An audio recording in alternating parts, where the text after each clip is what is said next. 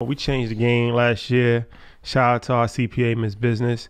We did a dope episode, and she spoke about the 6,000 pound rule, and after that just went viral. Everywhere. Everybody was talking about the Everywhere. 6,000 pound rule and how you can deduct that. So, if you're not familiar with the 6,000 pound rule, it was a rule put in place.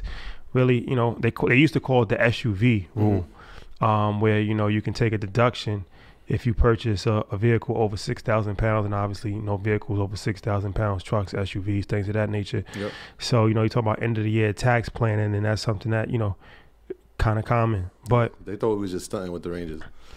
yeah.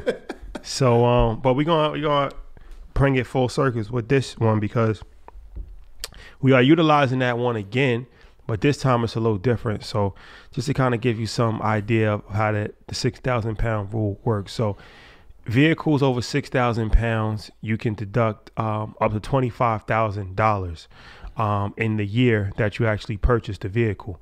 So, you buy $100,000 car in cash. Now you can deduct $25,000, but it has to be for business use. That's extremely important. So you could look at that and say, all right, that's only 25,000. Like, what about the other 75,000? So there's a couple different ways how you can get the full 100% deduction. So you can finance the car. So if you finance the car, you're paying like monthly payments, then you can spread that out, and the deduction carries with you for 24 months. So that's one way to not pay for it all up in front, actually finance it, which obviously you're paying a lot lower on the monthly side, and then you can take those deductions over the course of 24 months. But there's exemptions. There's a few exemptions to the rule where you can get 100%. That's what we're here for. Yeah, there's a few exemptions to the rule where you can get 100% deduction in the year that you actually purchased this. So one is a pickup truck. Another is a delivery vehicle. Another one is a shuttle van, which is 9 passengers but behind the driver. Yeah, so it's very key that y'all know that the driver cannot have access to the row behind them. It has to be separate. Yeah. So the shuttle van is interesting for us, and this is what we're going to focus on for this conversation. Yeah. The shuttle van is so interesting for us is that, shout out to Atlanta. Yeah. We spent a lot of time in Atlanta, and shout out to everybody that was at InvestFest. And, when we was out in InvestFest, and, you got to start to move around a little differently after a certain amount of time. Like, when you reach a certain level where people might know you, or you reach a certain level of, you got a lot of people that travel with you. Uber XLs is not really the best way to go about it. Out at 3 o'clock in the morning, 4 o'clock in the morning, it's not really, it's not really the safest way to go. And B, it's not really even the most convenient way to go. So we got turned on. Shout out to Just Go. Just Go, what up? Got to give him a plug. That's a fact. That's the bro. That's our guy. Yeah, so we got turned on to these Sprinter vans. And we got turned on to these Sprinter vans in Atlanta. And it's a really dope way to travel, because now you can get like 10 people, depending on how big the Sprinter van is. And people, if they ever seen us move, they know that we have at least 7 people with us at all times. There's no XL that's going to pick us up. Yeah. So now you can get a bunch of people in these Sprinter vans, and we've been taking these Sprinter vans. We just had one in Art Basel in Miami. I think you had one in LA, right? Yep, we got one in LA. And every time we go to Atlanta, that's how we move around. It's like, all right, instead of just buying cars and having them in Atlanta, that's going to be kind of a waste. And then instead of just renting a bunch of SUVs, we don't want to drive. That's what I was saying before too. Like, we drive in cars and stuff like that. That's not really the best way to go about it. We busy. We got to prep for things. Can't just be driving cars in traffic. So now we got turned on to these Sprinter vans. So fortunately for us, we had a pretty decent year financially. So we at the end of the year, and we like, all right, we got to figure out, how to get, some tax deductions, how to save money on taxes, because it's like, if you just take the money in cash, you're going to pay taxes on it.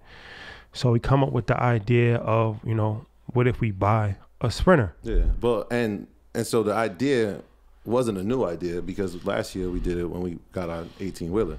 Well, that was a different situation. Different situation. And obviously we seen it with the car, so it was like, all right, well, we have the mindset to say, all right, this is another way that we can depreciate our income. All right, let's go this route. You know what I'm saying? So we ain't reinvent the wheel. We just added an adjustment to it. Yeah, the 18-wheel is another way to go. Yeah. And we did that last year. So it's like, all right, this year, let's invest in a Sprinter van. So the Sprinter van makes sense for us for a few different reasons. A, like I said, we're in Atlanta all the time. So now we actually have a vehicle in Atlanta. Every time that we go to Atlanta, we can move around how we want to move around. B, if you see what we did with the 18-wheeler, probably the best part of that whole situation is the promo. Like we put EYL University on the side, we put Earn Your Leisure on one side, and we put our emojis on the back. And the 18-wheeler travels all across the country. So now it's become kind of like an urban legend where you see it in Mississippi, you see it in Texas, you see it in Oklahoma and California, everywhere all over the country. You see the Earn Your Leisure 18-wheeler on the highway. So it's great promotion. It's a moving billboard.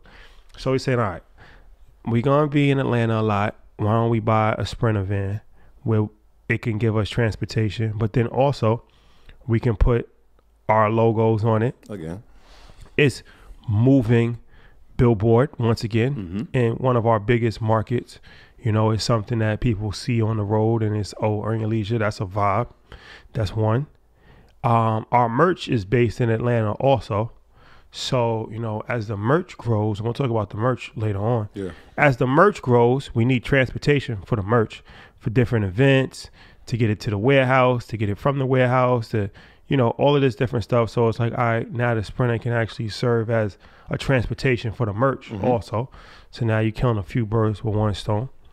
And then we get the bright idea that even when we're not there, we can make an experience and actually rent it out to other people that might need Sprinter vans. And now, you know, we have built a following and have built, you know, loyal support. So people might want to, you know, it's a good chance, rent out the Earn Your Leisure van when they're in Atlanta, as opposed to just a regular Sprinter. Yeah, why not? We've heard so much information, right? We sat down with Matty J. He talked about the Turo play. We rent Sprinters every time. It was just like, it makes perfect sense, right? Rather than just having a van that can transport us, let's let the people use it. And by the time that people rent it, let's say it gets rented 2 to 3 times in a month, the van pays for itself. The van definitely pays for itself. And then we get 100% tax deduction because it's over 6,000 pounds and it's one of those exemptions. Yep. So now we can pay, what was it, like $100,000, something like that? For the van? Yeah. It doesn't even matter the price. I think the one we're going to do is going to be a little bit over that because we're going to customize it. Well, I'm trying to give a gauge of how much we're going to pay for it. Probably $150. All right, so we pay $150,000. So that's $150,000 tax deduction because we'll pay for it in cash. So we get $150,000. It's a light stunt. I'm just being honest. It's a fact. So we get $150,000 deduction, right? Save money on our taxes. We get promo. We get travel when we're around. We get transportation for our merch, and we can get some income by renting it out. Now we're providing a service.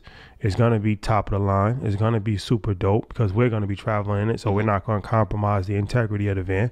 So now, you know, you can support a black business and ride in luxury in a Sprinter if you want to go to, you know, prom, if you're in town and go to a Falcons game, if you whatever you want to do. You know, we have a service now that we can provide for people. It's a win-win across the board. Yeah, and then we get the bright idea that, hey, we're in Atlanta a lot, but we live here in New York, and we move around New York a lot to events. And so rather than just getting one, why don't we try to get 2, right? And so we have a few businesses that we run, and so we're like, all right, well, let's get one in this business name, and let's get one in the other. So in New York, it makes sense from a logistical standpoint. We have a vending machine company, right? We have to supply a lot of food and drinks that go into the business. Rather than put it in somebody's truck or put it in somebody's car, we now have a Sprinter that could transport it back and forth for the vending machines. And again, when we move around the city or we move to the airports, we have transportation rather than paying for Ubers, which are like $150 every trip we go to the airport. And y'all know that we travel a lot. So that adds up. In addition to that, now we also have a service like when Shadi was talking about. We have a rental service for that Sprinter. Obviously, again, it's going to be top of the line, so it will be available for proms and all these type of events, we now have an income source from a van that was really a necessity for us because we had to transport our merchandise in Atlanta and we had to transport our food and beverage in New York. Now it makes sense to have both of them. And again, we're writing off both. Yeah, so a lot of game. You know, it's one of these things. Like I saw 50 Cent a few years ago. He brought a Lamborghini as a tax write-off. I'm not sure how that worked out as a business expense, but you know, it's one of these things. You know, everybody's just whatever's right for you. For us, instead of buying something that we have personal enjoyment out of, and we could have did that route, but it's like, all right, it makes more sense to actually buy something that really has a real business use that can actually make money at the same time and is gonna be good for the entire company, not just like me just buying a Ferrari and Troy just buying a Lamborghini and whatever. That's cool, but we felt like reinvesting the money in the business was actually something that would be more practical, more beneficial, and something that could actually be more justifiable in the long term. So I say that to say, in your business, this is something that you could take advantage of as well, as far as obviously the 18-wheeler, the trucks, that's something that's very big, but pickup trucks are real big too in the South and things of that nature. So if you're using it for business, they need to know the actual logistics on the pickup truck. I think it has the bed of the pickup truck has to be 6 feet for it to qualify. So there's like little caveats. Just make sure you do your research on it. But and delivery vehicles. If you have a business that you have deliveries and things of that nature. So sometimes people are just buying these stuff without even realizing that they can actually take a deduction, and they don't even benefit from it. So the name of the game is just to learn as much as you possibly can and play the game the most efficiently way as possible. So that's what we're here for, just to provide information. And my graduates from my school being Forbes, bag drop. Bag drop. A mic drop, bag drop. Bag drop.